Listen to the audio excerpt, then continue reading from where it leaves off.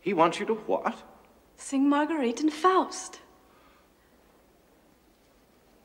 When did he ask you that? Well, at the bistro, after I had finished singing. Oh, it was such a triumph. I wanted to come back and tell you right away. But Carlotta, well, she insisted that I go off with her to celebrate. And, well, that's why I was out so late. Well, that's certainly wonderful news.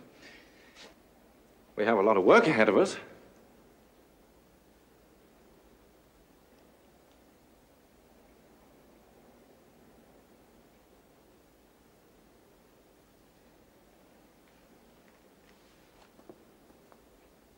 I'm sorry.